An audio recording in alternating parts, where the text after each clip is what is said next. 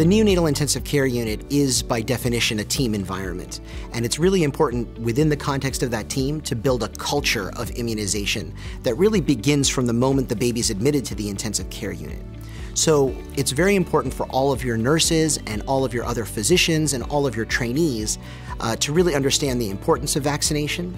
So one of the things we do in our unit is we talk not just about immunizing the babies, but we talk about immunizing both the parents and the caretakers, especially against pertussis with the Tdap vaccine, and then certainly in season by providing influenza vaccine. It's also important for us to frame it within the overall message of infection prevention. Babies who are born premature and even full-term babies have very weakened immune systems, and we're very, very vigilant about making sure that they do not acquire an infection.